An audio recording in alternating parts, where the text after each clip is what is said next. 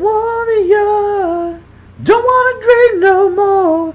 Hey, yeah, what band was that? Yeah, go way back in the 80s. It makes me kind of old. Anyway, there's a nice fight tomorrow night that I really wanted to cover. I'm not trying to make this stuff rhyme. It just happens all the time. You know what I mean? Oh, it happened again. Whatever. I know. Shut up, Eduardo. Anyway, looking at this is James Kirkland versus Carlos Molina. And this is for the... it's kind of like the light middleweight elimination bout thing. You know, the winner of this is going to get a shot at least the WBC light middleweight title. And I'm going to break both fighters down, and then I'll give my prediction at the end. We start with James Kirkland, who is 31-0 with 27 knockouts. It's like a 87% knockout ratio. Very, very high. Just came off a devastating a knockout, basically, victory over Alfredo Angulo. And yeah, his chin still looked maybe a little questionable, or was he backing up when he got hit? He went down. He was able to weather it, so we saw his heart and his, just that rugged determination kind of deal, his will, not to go down again. And he even came back and was winning that round at the end, and by dropping Angulo in the first round, Angulo. And you have to realize that Ann Wolfe is back, man. And these two together are a freakishly devastating team. And he's got that monster power. He has that vicious left hand, and the hooks from either hand are power. I mean, he occasionally throws a jab, but most of his shots are power. The uppercuts that he rips up are nasty, and he pounds the body. When he gets in there, man, he is biting you. This isn't, this is how pretty I can throw a jab. That jab comes out, and it's as rugged as all hell, and it pounds your head back, He's really comes to do that. When you start looking at it, he applies a freakish amount of pressure.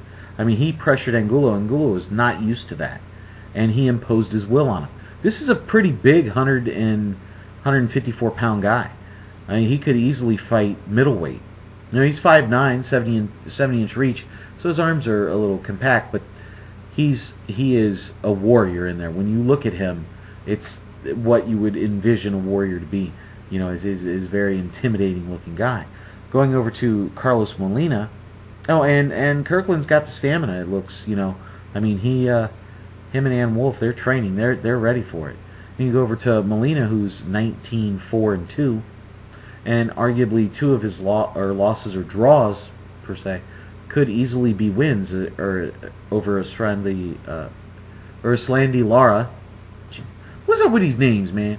Anyway, he very easily could have won that fight, and the Julio Cesar Chavez fight the first time, that was a draw, the one blemish on Chavez's record, I think.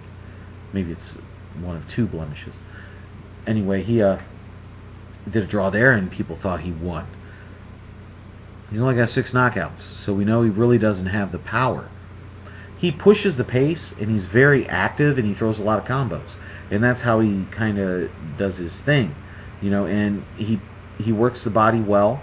He waits into the later round. He's kind of sneaky about it, and he almost got Cintron with that. Perez, pretty much the same way. When you start watching him, he does this quite often, and he looks to tie you up the second you get inside, to kind of negate that stuff, and then he'll work the body and stuff, and he does use his speed. And I think that's going to be the one thing that he's going to be able to use in the against Kirkland, is his speed, and try and keep that distance away from Kirkland. The problem is he only has the 6 knockouts, and he's not going to have the power to keep Kirkland away from him. And this is, but Ishida only had like 11 out of 40 fights or something like that, and that seemed to do the trick. And his punches, they come in bunches. I'm not trying to rhyme anymore, and that is going to weigh for him or help him out tremendously in this fight. And he's got good stamina, but he's not fighting like 8,000 12-rounders. But then again, neither is Kirkland. You know what I'm saying? I mean, his go the distance a lot more so than Kirkland. Molina's went the distance more in his last 5 fights than Kirkland ever has in his 31. So when looking at all this, the power I think is going to be the key. You have a fighter that could fight middleweight against another fighter that could actually fight at welterweight at 147, and the 147 is Molina, and the 160 is Kirkland. And when you start looking at that, I think the power and the size are really going to be factors in this fight. The Kermit Cintron fight, Cintron was coming back after a 14-month layoff. Cintron is a welterweight. Okay, so you really need to factor these in. Majority of Molina's fights are at welterweight or at 152, whatever that catchweight thing is. This isn't.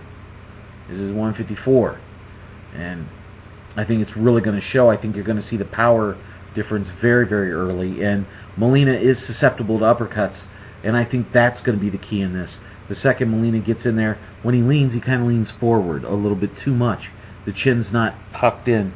It's not protected. The shoulder's not rolled up to kind of catch the uppercuts that come in. And you're going to see, Kirkland snap that head back, and it's going to be a knockout.